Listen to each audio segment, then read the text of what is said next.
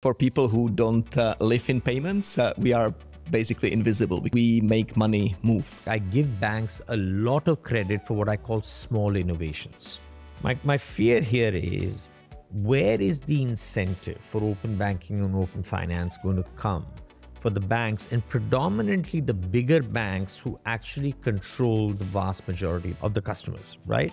Each bank will have to decide where they want to live in the value chain, right? Some banks, they are comfortable to be the platform bank, which means, they like that there will be multiple channels which will be bringing banking services to the market. Some other banks, and they have this concept that the banking app will become a super app where you're gonna be chatting with your friends. I wish them luck, because I don't think that's the model. But imagine that you have reached to everybody on Botim or everybody on WhatsApp, and you can start marketing your banking products. I want to welcome you to the second season of Couchonomics with Arjun. Join us this season as we go beyond fintech and payments and embark on the journey into the future of financial services, a future which will be shaped by existing and new developments in technology and innovation, including and not limited to the likes of embedded finance, open banking, ESG, various versions of metaverse, decentralized finance, digital currencies, and other trends. On the couch, we're going to have the most influential and progressive-minded founders, executives, investors, regulators, innovators, and industry commentators from across the MENA region and beyond. Join us as we unravel a multitude of layers of the financial services industry and try to learn how technology will continue to impact the world that we live in. Couchonomics with Arjun is proud to collaborate with some of the most respected and innovative names in the world of payments, fintech, and technology.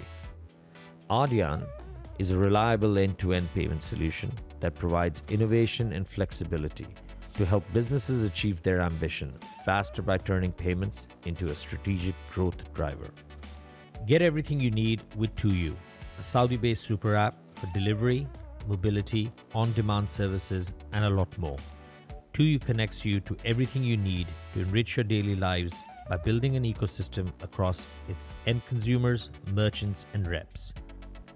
Visa is a world leader in digital payments, with a mission to connect the world through the most innovative, convenient, reliable, and secure payments network to enable individuals, businesses, and economies to thrive. Jidea is a leading fintech and payment solution provider founded in Saudi Arabia, expanding rapidly across the region with established operations in UAE and Egypt. Jidea's vision is to empower merchants with the tools to start, manage, and grow their business. M2P pioneers next-gen fintech through innovative offerings across payments, lending, and banking landscapes. Their comprehensive tech stack powers end-to-end banking services, BNPL, customized credit cards, prepaid cards, and more.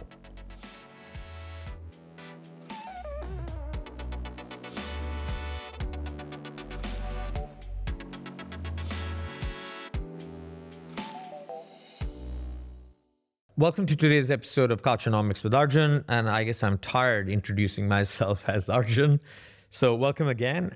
Joining me today is someone who's leading arguably one of the most interesting, introductions in the world of fintech and payments that we have seen in the UAE. He goes by the name Jan Pilbauer. He is the CEO of Etihad Payments, which, if I'm not wrong, and I will be corrected shortly, is spun out of the Central Bank of the UAE. So, Jan, welcome to the couch. Thank you so much for having me. No, pleasure. And just to confirm you, I downloaded and got myself active on Aani the day the announcement came out. Excellent. Right? Thank you so much. And I thank you, because I think you've just literally only launched it weeks ago. And you agreed to come on the show, so appreciate it. Thank you. Hopefully we can spread the word about Aani, because I think it's still slowly finding its way into people's memory banks, and they're learning about it. So I'm going to put you right on the spot. Right? Please tell us what Etihad Payments is. So we are a national payments utility. Of course, for people who don't live in payments, we are basically invisible because we are behind the scenes. And what we do, we make money move. So when people withdraw money from an ATM, when you pay with your debit card at a point of sale for your groceries or something, it goes through our system. So when you send money using IBAN, and now newly also Aani. Effectively, we are a subsidiary of central bank, as you mentioned, and the central bank had an idea to basically take all retail payments activities and put them in a professional company, which is Al Etihad Payments, and the first outcome of our work is Aani. And congratulations on that. But just to kind of extend that view, and I think the viewers will sort of value this, is we appreciate you came out of the central bank. What was the rationale, right? So why create, in my words, a public payment infrastructure player, right? What was the thinking? And if I could ask, is if you could give us a little bit of what's kind of the mission and the objectives that it's doing, because these things were being done in the past too, right? 100%. Yeah. Maybe not by. Maybe we will do them a little bit better. So generally you see around the globe emergence of, you call them national payments infrastructures. And there are three models. One is that sometimes the infrastructures are owned commercially. Then you have state-owned or central bank run. And then in between is something I call mutuals or cooperatives, that the participants in the ecosystem, they kind of get together and they establish an infrastructure. All of these models have some pros and cons, but basically the outcome, especially on the mutual or the public purpose organization, is to bring more efficiency. Because as the financial institutions mature, you realize that there are a lot of activities the financial institutions don't actually and should not compete on. Moving money in a safe way, making sure that there's proper fraud and risk management security, that's something which should be kind of taken care of, and the financial institutions, fintechs, banks, everybody else should focus their energy on getting fantastic end user experience to their customers, both businesses and consumers. Fair enough. And I think we have some success stories, and I will come back to that in terms of the comparator. You mentioned Aani. Obviously, it's your poster child launch, and I'm sure it's first of many. In common man's language, right? What is instant payments? What is Aani? So thank you for downloading the app, but Aani is much more than an app. So let me start what it is. It's a payments platform or payment scheme. As geeks, we like to talk about schemes, but effectively it's a payments experience. So when you see Aani or the logo, you should know what you expect. I see some logos of other schemes here, like Visa. So when you see the logo, you know what's going to happen. With Aani, that's the same. That's what we are trying to introduce. So basically, Aani is a way how you can pay in a matter of seconds. And it's coming from your account, being it a bank account, being a wallet, being it any other store of value, to another account. And what's revolutionary is that it really happens in a matter of seconds. So we are enforcing that it either succeeds or failed. So no pending payment, which you wait, in an awkward situation. And the other aspect is that you don't have to remember these long IBANs or exchange this information, which we usually don't know about each other. I know your cell phone, I know usually your email address or your merchant ID, so I should be able to send you money by just knowing that. So much easier way of addressing payments. So your proxy becomes the mobile number. That's the. And if I may add, and please correct me, you could possibly use Aani in multiple ways. Two, which I guess I'm going to quote, is one is you can go into your banking app, right, and you can actually, using the mobile number of the person who you want to send money to, send the money through your banking app. That's correct. That's one. And the other is you can use the Aani app in conjunction with the QR codes that you have issued, where you can actually make the payment through the Aani app. Maybe let's unpack it a little bit. And that was the question. Thank you. So there are two models. One is something we call person-to-person payments. So you are 100% correct. For us, the channel, how we get the payment experience to the end users, to the consumers, doesn't really matter. So of course, we support banking channels. So when you open your ADCB, ENBD, FAB banking app, you should be able to find Aani there and send money that way. So basically, basically the person to person is a relatively easy experience. You said you were able to do it. So you just load your phone book. You see how many people have been enabled to receive money. You click, you key in how much money you want to send, and with a proper authentication you send. And that can be done either from the channel of the bank or financial institution, or through our own app, which you can also download. The benefit of our app is that you can connect it to multiple bank accounts. So if you have multiple bank accounts, or if you are a business with multiple bank accounts, you can do payments kind of from one app. So that's the person to person, which is exciting, innovative, and we like to do it. But for a payments platform to be successful, you need to offer more. And that's where some of these QR codes come into play, because of course what we want to enable is Aani to be also accessible when you want to pay for goods and services. So basically point of sale payments, especially for smaller merchants who currently may not be, enabled to accept digital payments, they will be able to just print a static QR code like we saw in some other parts of the world. You walk by, you scan it with your Aani app or your banking app, and you pay the merchant in real time, and you can take. So I'm going to, Jan, if you don't mind, I'm going to challenge some of that assumption, right? So I'm ethnically Indian. I have been fortunate enough to have traveled across China and South Asia. I've actually also spent time and used the LATAM app in Brazil. The common challenge I saw across all of those countries where we saw vast and mass adoption of QR was based on the point that you just met. The acceptance landscape was not there, right? Thousands and thousands, if not millions of merchants could not accept payments digitally, right? I'll just use the example of India. You drive through actually vegetable vendors, right? Typically in India tend to have this, fresh food just comes and it's pretty much their whole stock is sold in a day or two. Now you see QR codes with these guys, and, you can go download your, Paytms, your Google Pays, your Phone Pays, whatever it is, and make the payment, right? Similarly, in other markets, when China actually with WeChat and Alipay came around, acceptance wasn't there. Largely because it was a one-scheme country, right? Again, you could argue there were other schemes, but it was largely. Correct me, please, and I do want to get corrected here.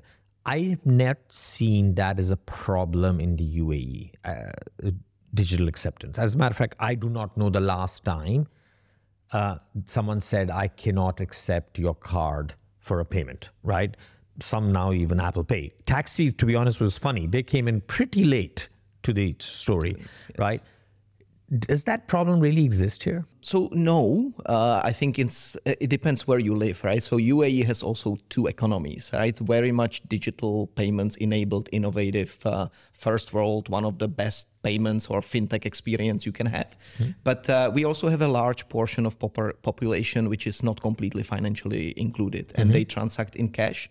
And for them, getting a card sometimes is a challenge and stuff. So we feel that this can nicely complement some of the gaps in the market. What you saw in some other regions, you mentioned India.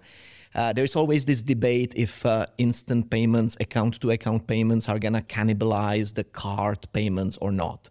So that's a worry everybody has. You haven't seen it much actually happening in any of the jurisdictions.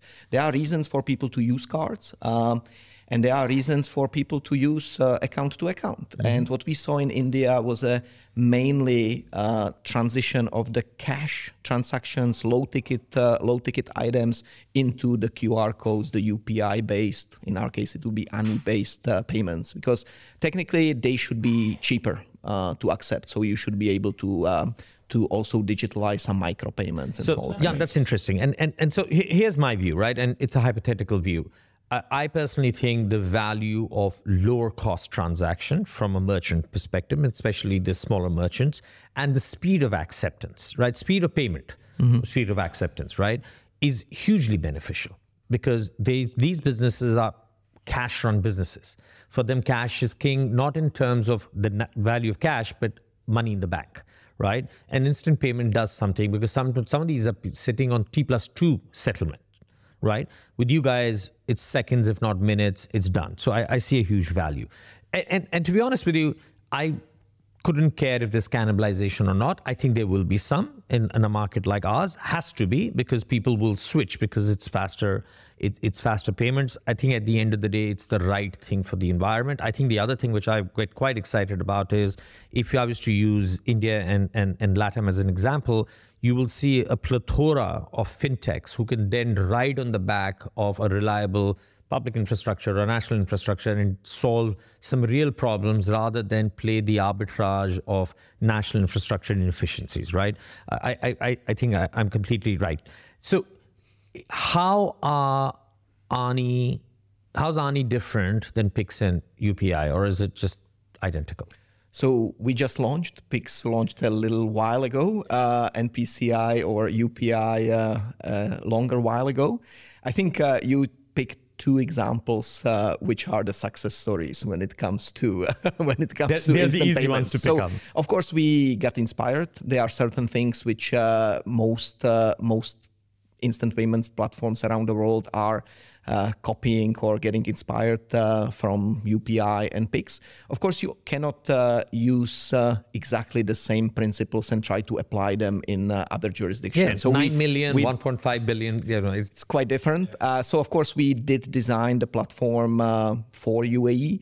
And I think what's different about Aani is the scope of services which we are going live from day one. And also, you mentioned, the idea of Aani is actually an enabler, right? It's not, as I mentioned, it's not an app. It's more enabling and leveling the playing field that fintechs who have wallets, bank accounts, large banks, exchange houses, they can now all transact in an open loop environment. So even if you have a WPS card, you should be able to send money from that WPS salary card to a bank account of your choice.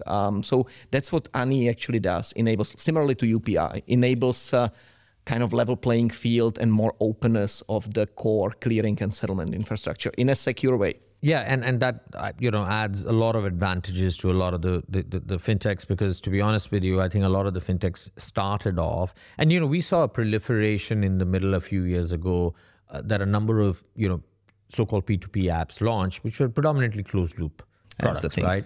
And the problem with any B2C adoption is that there is only so much money that you and I will send to each other unless you don't start getting other payment categories like merchants and others taking it on. Then you don't see the volume, you don't see the value, then it's harder to build other products on it. So I do think that this is something the market obviously needed, without doubt, and I think it will unlock a lot of potential. And closed loop systems generally, for that reason, are not able to scale as much. The example you used of WeChat and Alipay is one where it did scale. Right? And there's one other very good, but I think there are, so yes, I totally agree with you. They can't, but there are some, Starbucks is a great example of a closed loop system, right? Starbucks holds about $180 billion, which is, I think, number 5 in terms For of... Apple Pay, it was the largest mobile payments app right? in the US. And I think Venmo with PayPal and Cash App with Square have also sort of achieved that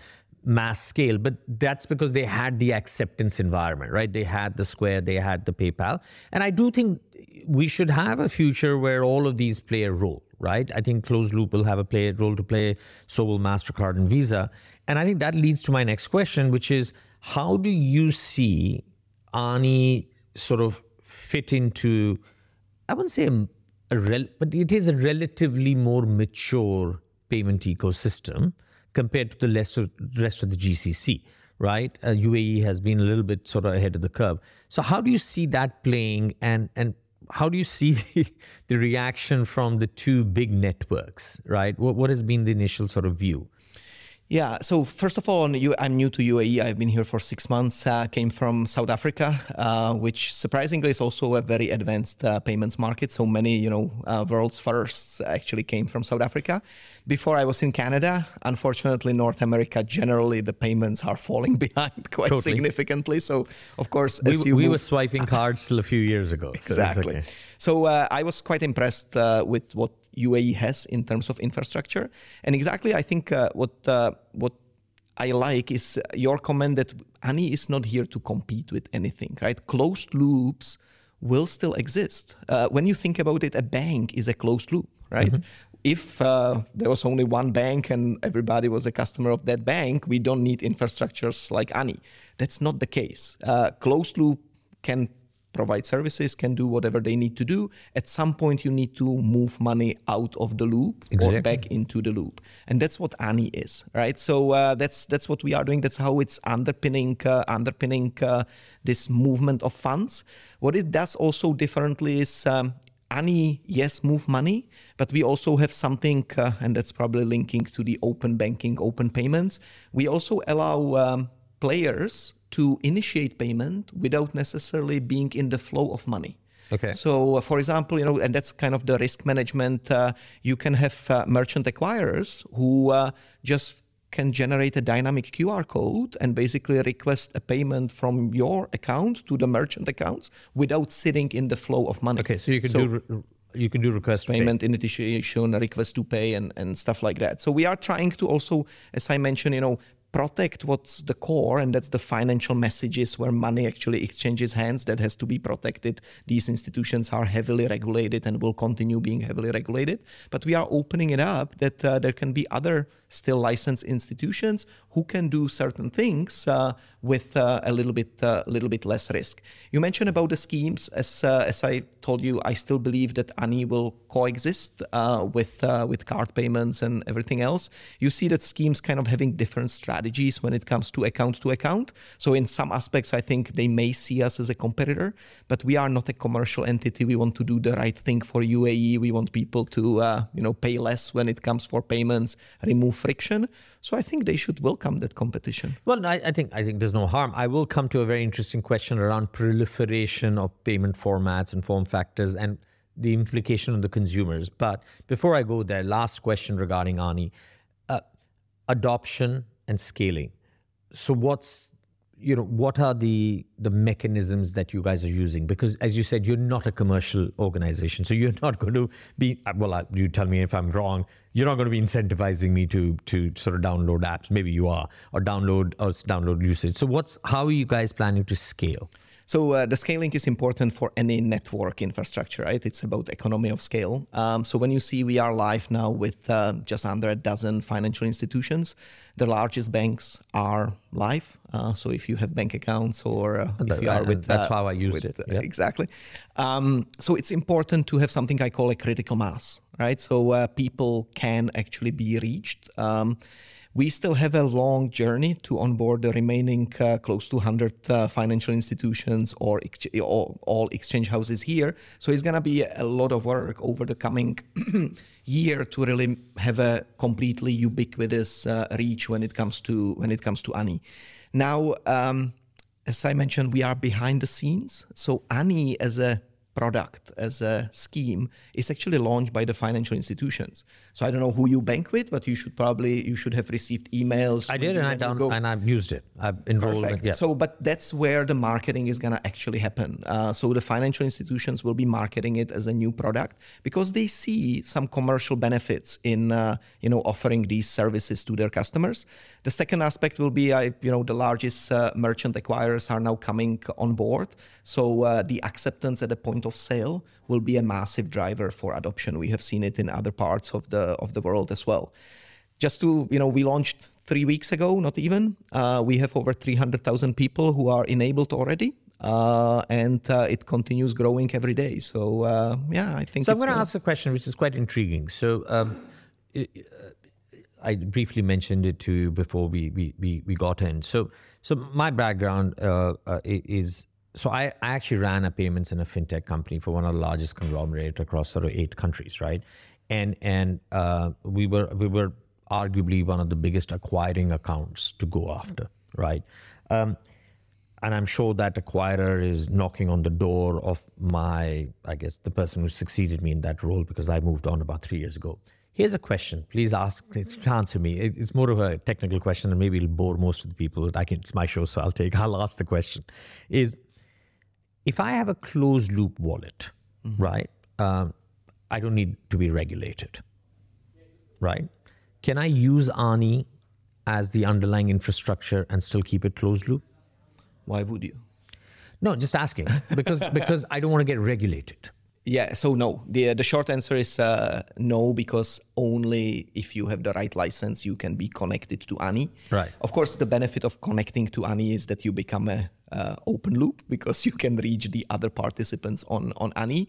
But I think commercially it wouldn't make too much sense to be connected to Aani, because I would charge you for an honest transaction or closed loop transaction, okay. which wouldn't make too much. There you go. I just wanted to get that out of the way, right? So that's the answer question to whoever wanted to ask that question. So I'm going to request you now sort of switch to your practitioner's hat, right? You've obviously had several years of experience working in this field globally, right? Pick for me a couple of interesting trends, right? And there's so many, which are sort of shaping or re-architecting the world of payments, right? I'm a consultant, I have to use big words, right? Some of the technologies which you believe are here to stay and you believe will have sort of a profound impact in terms of what payments will look like in about a decade's time or 5 years' time. So the one thing I know for sure is that I'm going to be wrong, right, with all these predictions, because when you look back over the last 10 years, many things change. I have to admit that over the past couple of years, things have changed a little bit. And it's probably driven by the geopolitical situation.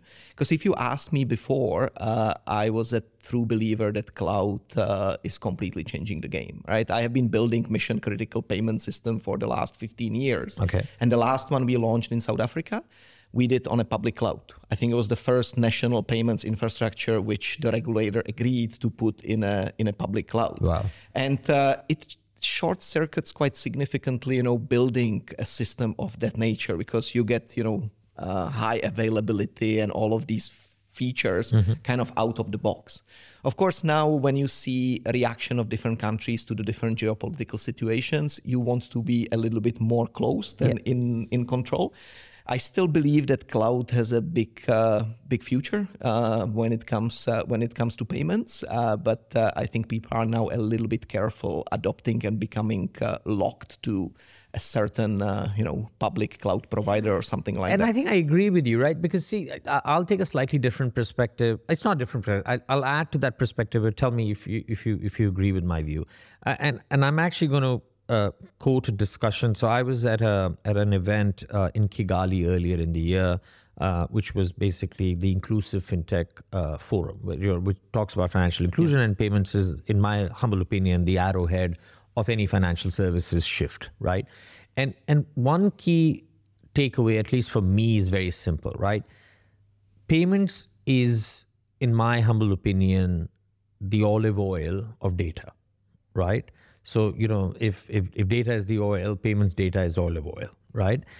Right. And governments, national governments are starting to realize the power of data, right? And especially power of national data in terms of people, citizens, consumers, so on and so forth.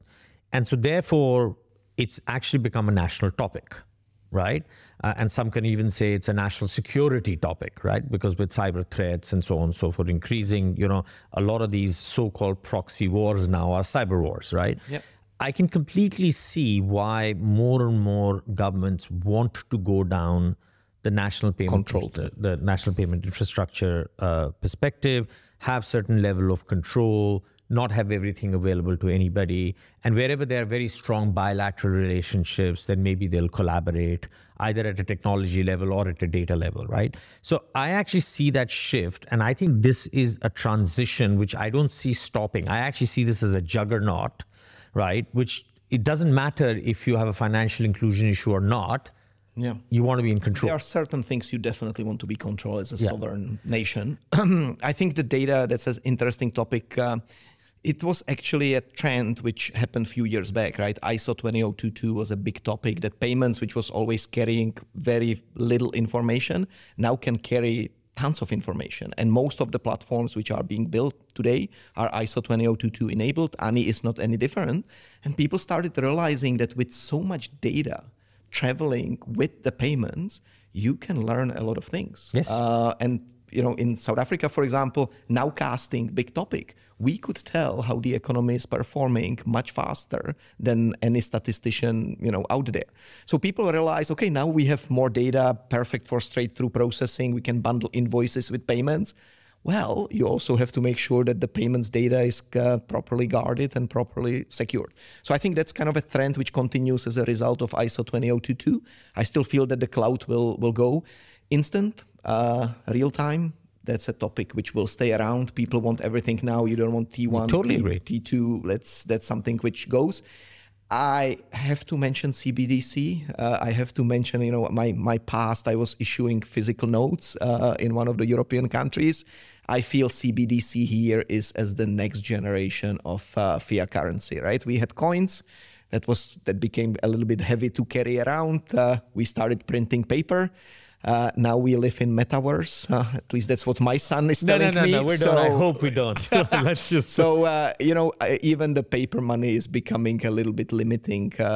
You want to program purpose for money and stuff like that. So I'm going to invite you next season to have a nice discussion on CBDCs, right? And specifically wholesale, retail, smart cash and programmable fiat, because I think it's a very fascinating topic. And I think I still believe that there is a little bit of a herd mentality going across the world in terms of CBDCs. But, it doesn't matter what Arjun has to say, because we don't want Facebook to be the first one to launch. Well, that too. But having said that, let's give them the credit to have created that momentum. 100%. And sometimes the first venture everyone forgets. Right, and people have already forgotten. Let's be honest. If you hadn't mentioned the word Facebook who now, remembers Libra DM? Libra. So I'd nearly forgotten the name, right? And there wasn't a day I wasn't reading about Libra, because it was confusing the hell out of me when it first started. Carrying on with that discussion, right? In terms of not just technologies, right? You mentioned notes, right? So I'll come clear. I'll make my position very, very clear. And feel free to please disagree.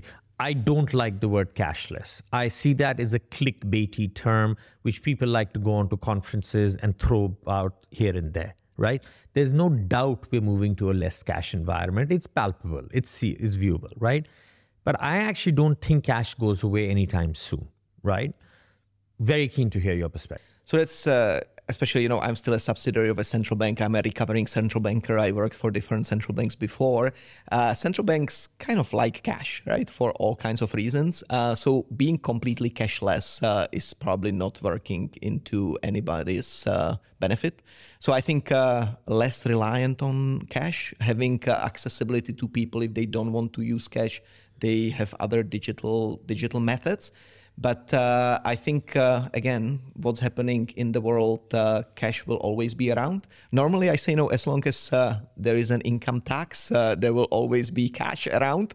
Here in the UAE, I don't know where we're going, but I think there are very few countries where they will kind of push the cashless agenda just to be maybe one of the unicorns. Okay, we got it, right? So when you look at some of the Scandinavian countries and others. Sweden is a great example. Exactly. But it's a very unique, specific situation there. I don't think it's going to be replicatable easily in any other part of the world. And it's a very interesting debate. I was on during GITEX and I was on a panel which was talking about the future, and the vast majority of people were talking cashless, and I said, yeah, as a trend, I don't disagree with you, but I can give you 10 reasons why cash is required in the market right now. And I'll be honest, what I found quite comforting is that one of the GCC sort of national payment infrastructure player actually officially has shifted their tone to using the term less cash. As a matter of fact, they don't use the word cashless anymore. And I think that's quite right, because you don't want to disenfranchise a lot of people who find comfort in cash. By the way, no one has yet replaced cash in its finality, right? It's there.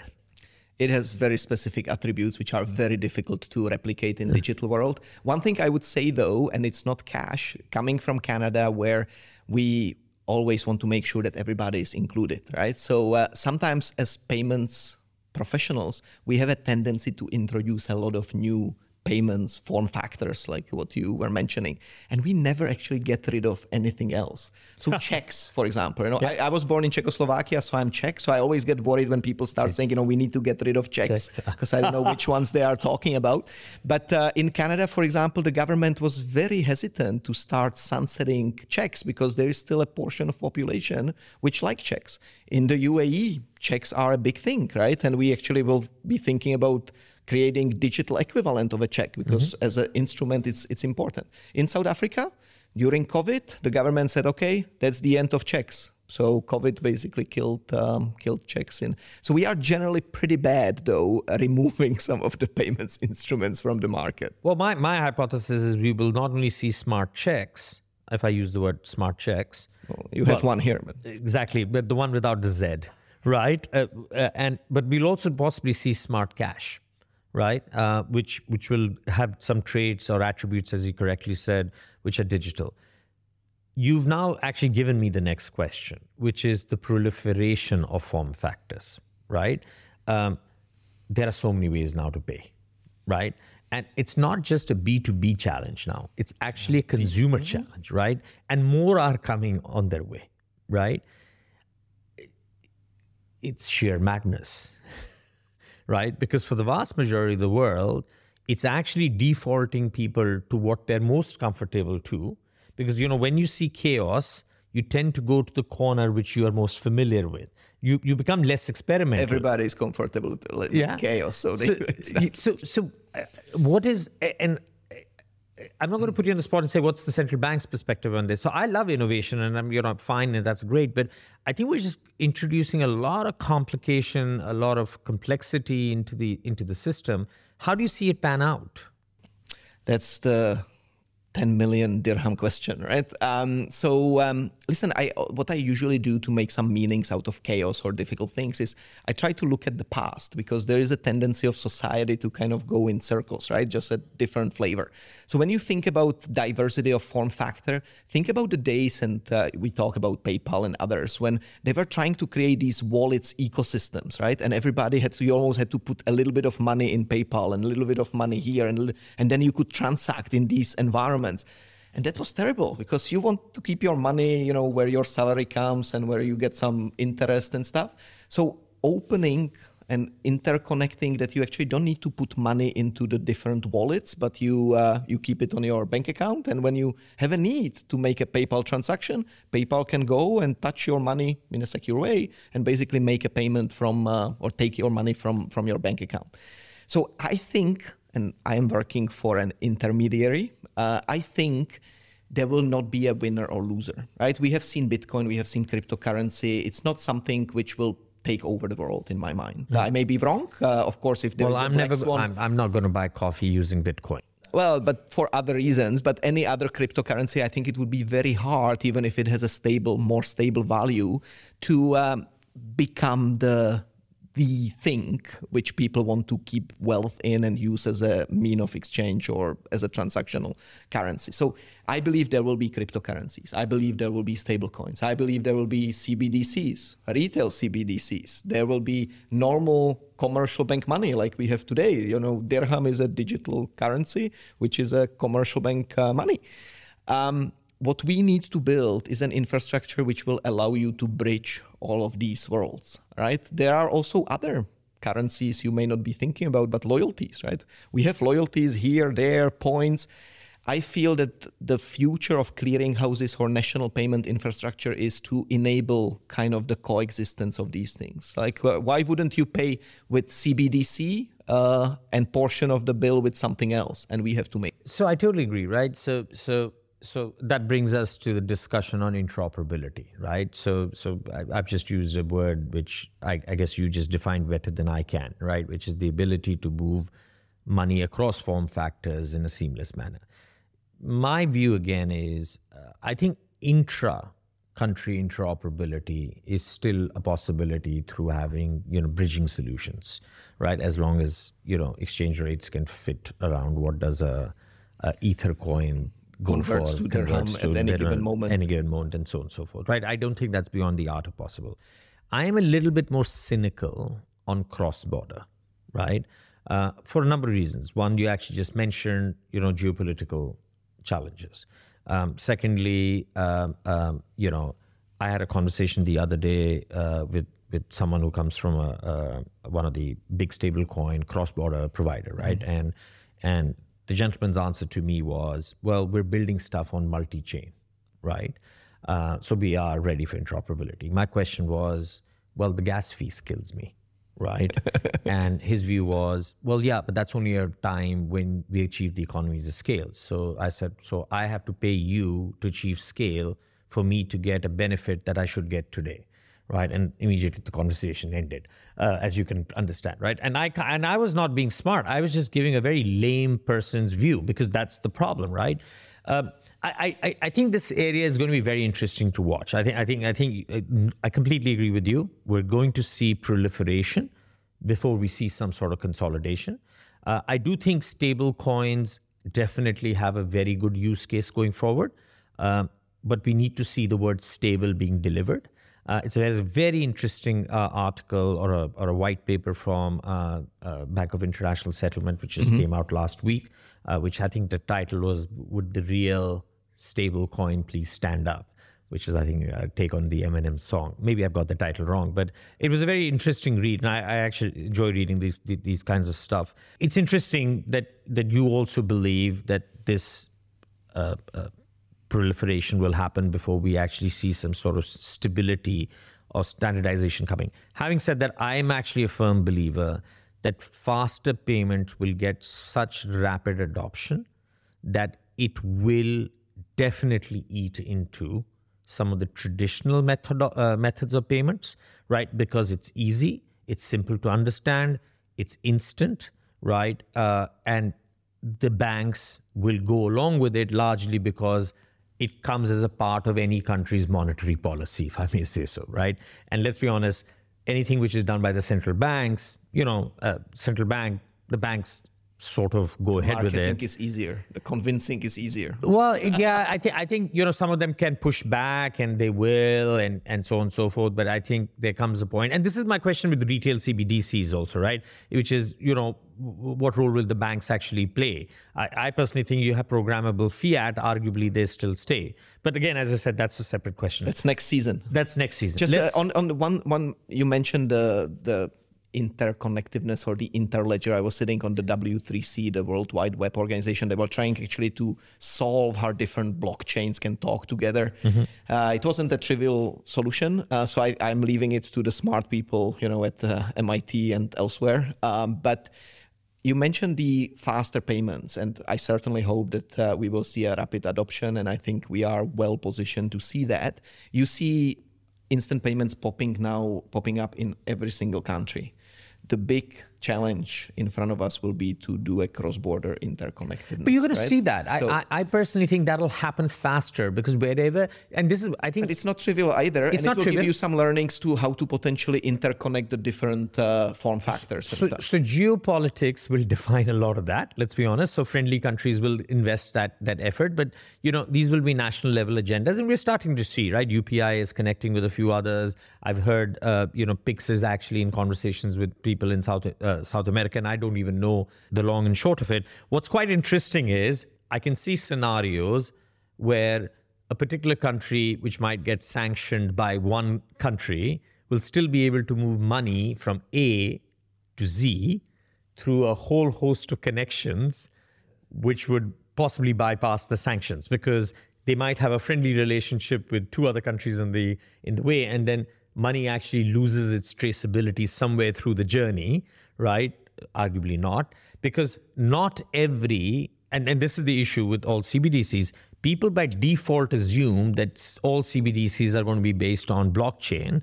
Actually, the first CBDC, which was launched, if not China, if I'm not wrong, is on database, right? It's centralized. Yeah, so it's going to be very interesting. Again, at the risk of diverting away, I'm cognizant of time. I'm going to come back to the country where you and me are both sitting, which is UAE, right? So I know you alluded to it slightly, but that the payments environment in the UAE is, you were pleasantly surprised when you arrived here 6 months ago, right? What's your view on the state of the nation, as I say, across fintech and payments? Well, I think the ambition of the country is fantastic, right? So now I think with the ambitious agenda the central bank actually started, the FIT program, we are now building blocks which will actually completely energize the UAE being the fintech hub, right? We have a lot of other examples where countries are doing really well. You are going to Singapore to Fintech Festival. They are doing extremely well. I think with instant payments, the new regulatory regimes, open banking coming in, even doing something like a less exciting but still important domestic debit card scheme, which we will be launching. I think the fintechs will grow here. I think they can test things in this market before they try to do it also in some other parts of the world. We will see some consolidation after, but I think we will really become a growing ground for new innovative things. Okay, so you alluded to domestic scheme, right, and domestic debit card scheme as you called it. Actually, it's another product which I think has is going to have a significant impact on the market. But before I get into sort of why I think it's going to have significant impact, what was the thinking behind that? So why does the UAE, we're not an unbanked country anymore. We're possibly underbanked, not from a payments perspective, because even the WPS programs now give people prepaid cards. Now it's a whole different thing. People go the minute after that and go to an ATM machine and pull all the cash out. But I think that's just a comfort and a confidence thing. So why launch a domestic scheme? So it was before my time, so I don't exactly know what were the initial trigger points. I know from other parts of the world where I was, there are usually a couple of reasons, and I think similarly in the UAE. One is when you start realizing, because digital payments are important for the economy, right? If tomorrow all points of sale terminals or cards stopped working, the economy effectively stops. We saw it during COVID in South Africa. We had to, lock everybody up. The transactions went down to 20% of the normal volume, and the economy effectively stopped. When you start realizing that you are dependent on somebody else who can turn the switch at their leisure and turn your economy off effectively, it's a scary thought. It's it's a black swan event, which is very unlikely but extremely damaging, and that's probably what is pushing currently a lot of countries to start looking at having more sovereign solution where they would be more in control. And it's usually kind of limited in terms of functionality. It should be a simple utility-based ability to pay, use, point of sales, withdraw money from an ATM. So that's kind of one driver.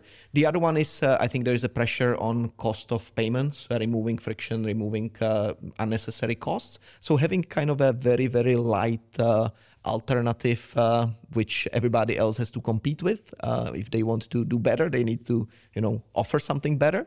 That's another reason. So sovereignty, no doubt, being in charge and in control. And second is lowering the cost of acceptance and payments. Right. So let me play something out in my head. Correct me if I'm wrong, right? So you launch a domestic scheme. Obviously, it comes at a price point which is more attractive because interchange on debit cards in the UAE, I still feel are formidably high, are exponentially higher than they should be.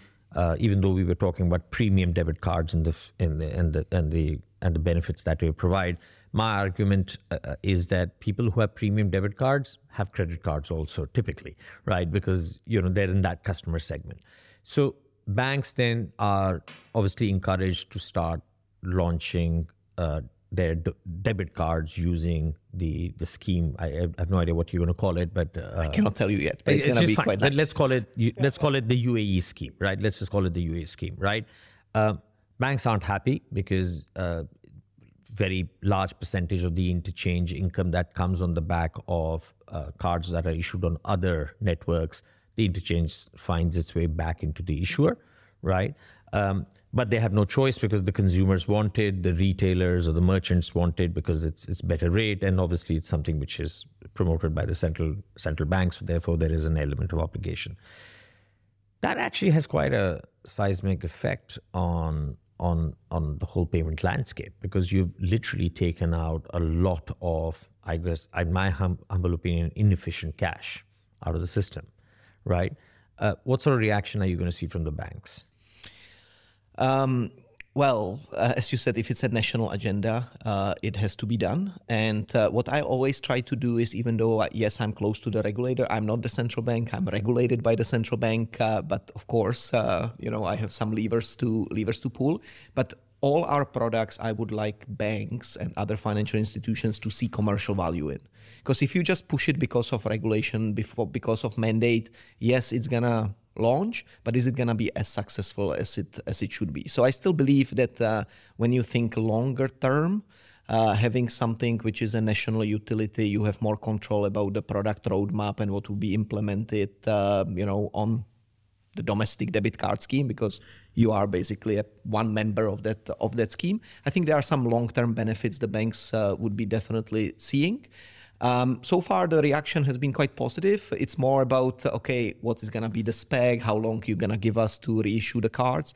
The one thing which I mentioned, the current thinking is that, of course, the cards would be co-badged with one of the other schemes of choosing of the issuer of the bank. And that's mainly for international acceptance, because a lot of people from UAE, they travel abroad.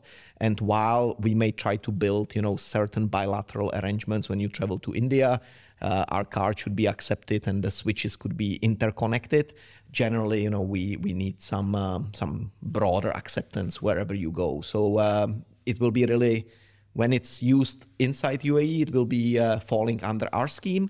But then when it's used abroad, it's going to be... Yeah, and again, I shouldn't say this because maybe it's out of turn, but I think there's a lot of learnings from RuPay, because I don't think they got everything right. And you don't have to comment on that. I personally think there's a lot of learning, because I think they went really aggressive. I think they disenfranchised the banks to an extent that actually banks weren't wanting to come along willingly. Mm-hmm. And I think they're finding a way back. I don't think RuPay has been a runaway success. But the technology it's built on is I hope it's solid. Is the technology, as we will be using here. Yeah, so. The technology is incredibly useful. I think it was more of a pricing mechanism where I think, a certain agenda overtook the whole thinking around it. Let's come to open finance. And it just on the interchange, I just want to mention one thing. So, of course, the interchange is regulated by the central bank. Currently, we have a ceiling. I think there will be a pressure to continue lower the maximum interchange which can be charged.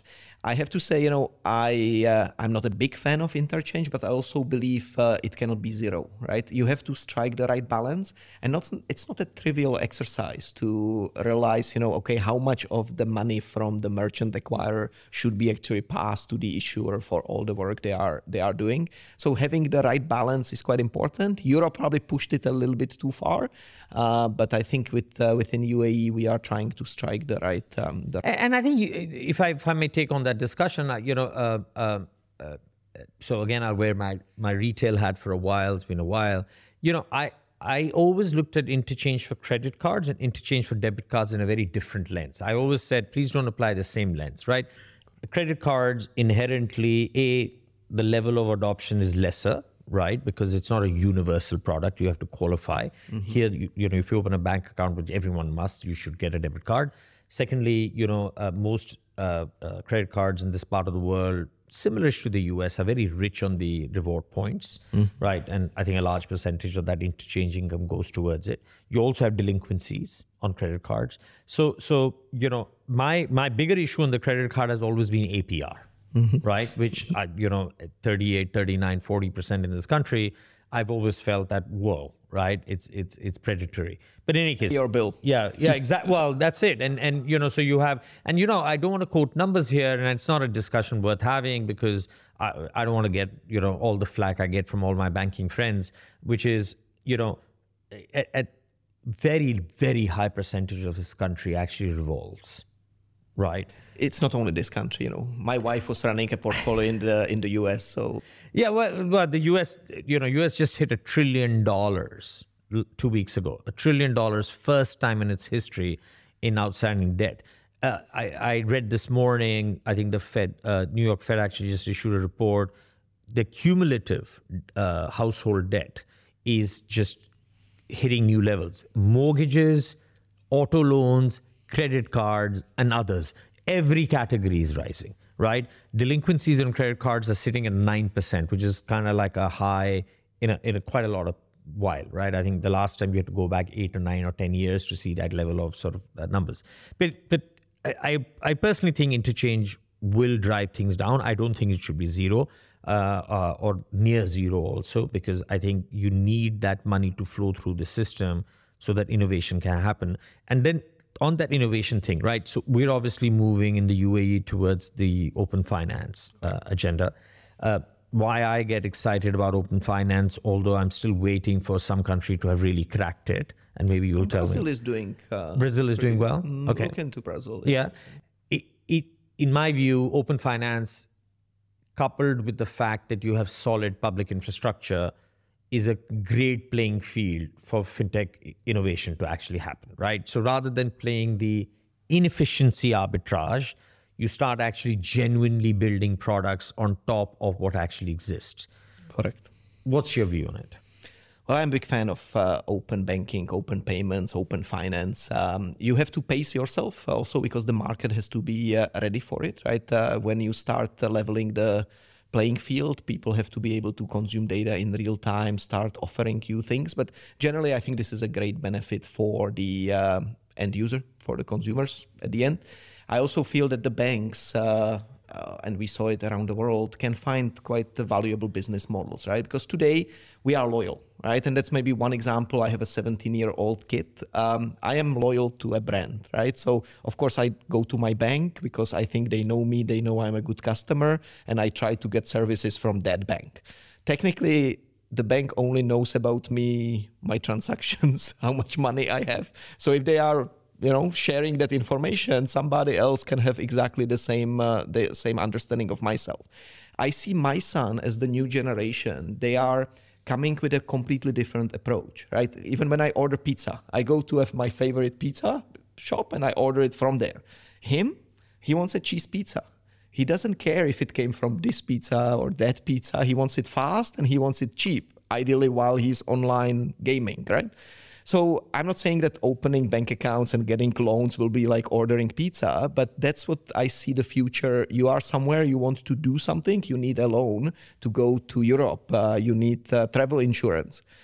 Put it out there, make all the properly licensed institutions to know the same level of information about you and pick the best deal somebody is willing to offer you. So that's kind of the long-term view. In the short term, Aani app, if you used it, it's actually an open banking app, right? Because we are a third-party provider which initiate payments. We show you how much you have on the account. We show you some transaction history limited to Aani only. So we have the APIs as part of Aani. So you can imagine that as part of the open finance, the opening of payments may be the first step, then sharing more information, and then stepping into some of the insurance use cases and stuff like that. So I everything you just said is like music to my ear. That's kind of what I think should be heading. Here's the dampener, right? Okay.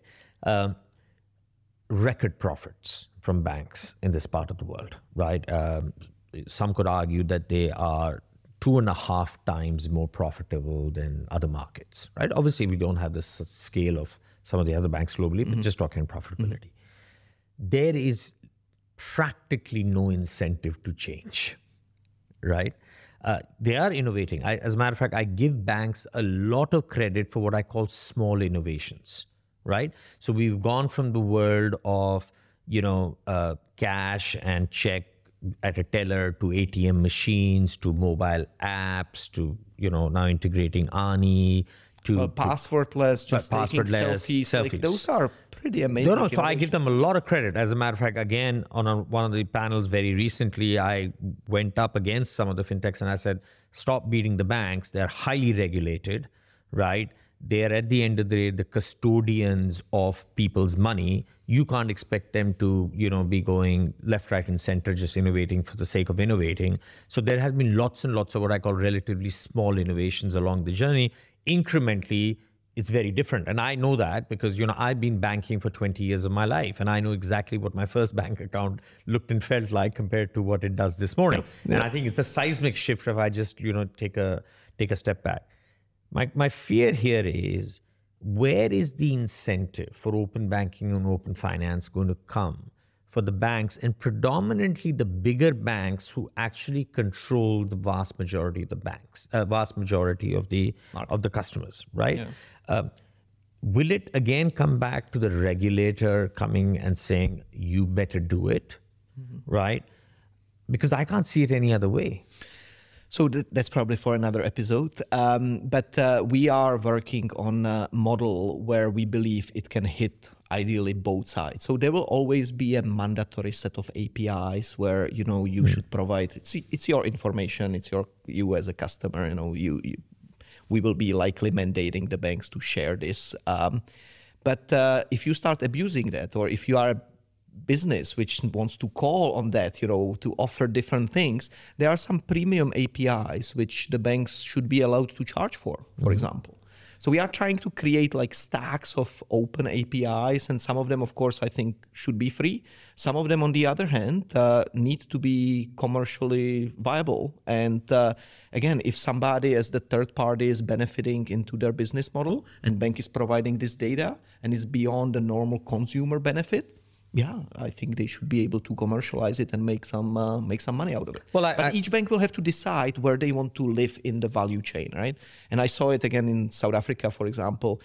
Some banks, they are comfortable to be the platform bank, which means, they like that there will be multiple channels which will be bringing banking services to the market.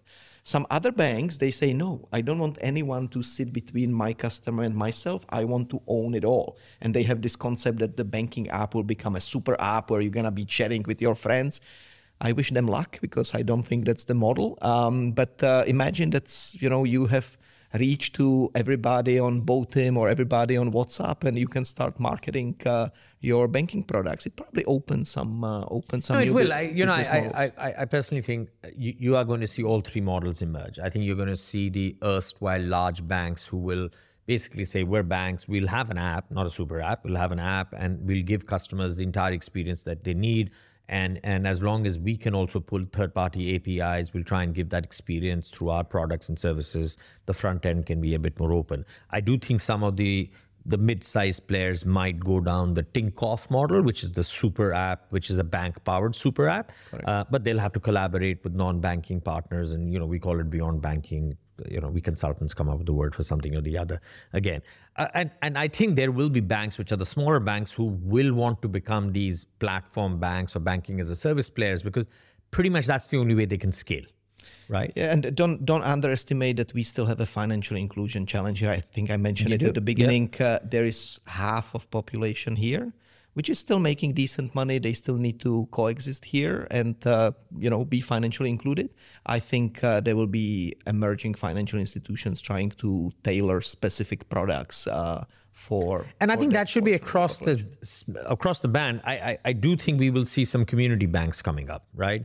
From what I've heard is, there is one already. There's been a license issued to another one. There's one more license in the making. And I think these community banks will operate arguably, obviously, at lower capital levels. They're not going to be necessarily wanting to drive the same level of return on investment as some of the others, because I think the whole mentality, credit and stuff. Credit will be quite different. One last question, Jan. I'm conscious it's Friday evening and you'd rather be sitting with your family than me. No, I kind of like you now. No, well, you're pretty much the exception to the rule, by the way, right? Don't worry, it'll be a nice question. It's the last one. We didn't talk much about B2B payments, right? Your closing thoughts. You can wear a practitioner's hat, you can wear the Etihad payments hat, whichever hat. It's an area which is very close to heart. It's an area which I think can do with a lot more attention. If you see the global B2B versus B2C, is about 24 trillion here, 120 trillion there.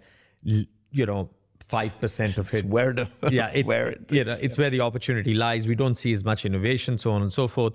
What do you see? Firstly, are you guys in Etihad planning something in that field? And how do you see, maybe you can't share it, but where do you see B2B payments heading in this part of the world? Where do you see the disruption happening?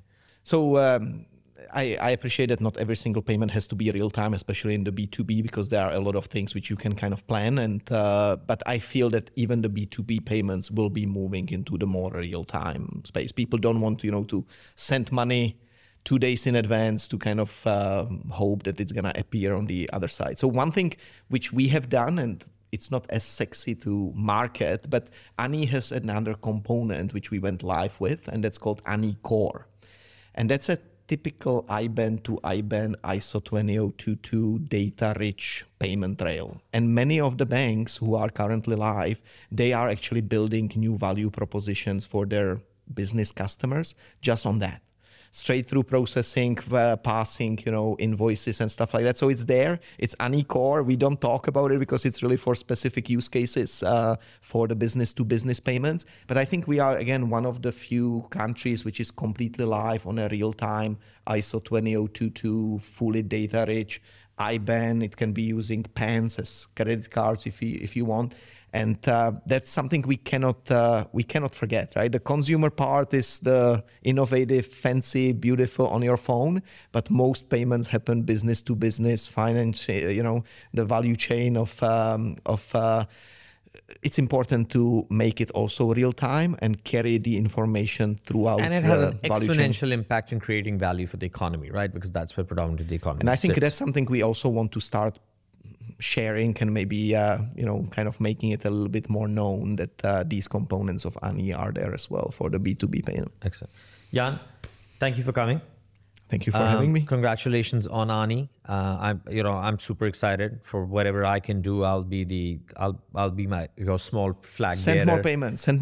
Yeah, I don't make money on. I wish I earned enough to send more payments, but whatever payments I can send, I will send. As I told you before we started, I actually had 3 people download. Thank you. Aani. I don't charge for the downloads or anything else. Yeah. It's only when the payment succeeds. That's the only thing I make. So money. no, they did, because I told them, I said, I'm only going to spend payments through your phone because I don't have the time to go and drag your IBAN, drag my IBAN. Nothing wrong with it. IBAN was a great, yet another innovation, I think, which was very good.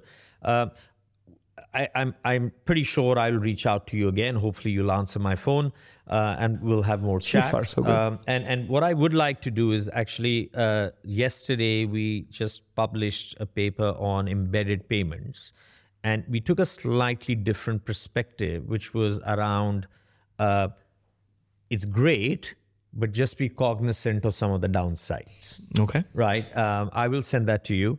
I'd be very, very keen to hear your views. It's more of an opinion paper rather than a data-led paper, because I think it was more of an educational piece to say, people get so excited about embedded payments. It is the poster child of embedded finance so far. Well, BNPL maybe too. But we'll send it across to you. Thank you for coming. So much. And we always a pleasure. Yeah, and maybe in 12 months' time, maybe before, we'd love to sort of bring you back and hear about where Aani is, and then maybe get into some numbers and ask you for some statistics. Yeah, we are bigger than pigs. Well, it's all relative, isn't it? It's relative to the size of the economy and the people who live in it. But hats off to it, and best of luck with the domestic scheme which I think you're collaborating with NPCI on that. With that. Ladies and gentlemen, I want to say goodbye, good night, and have a good weekend. That was Jan Pilbauer. He's CEO of Etihad Payments, which is a subsidiary of the central bank. It was quite refreshing because I think he's a candid guy, so you could actually have a proper conversation. I thoroughly enjoyed, and like all my episodes, I walk out of the room having learned a few new things. So from a selfish perspective, thank you to Jan. With that, goodbye, and we'll see you next week.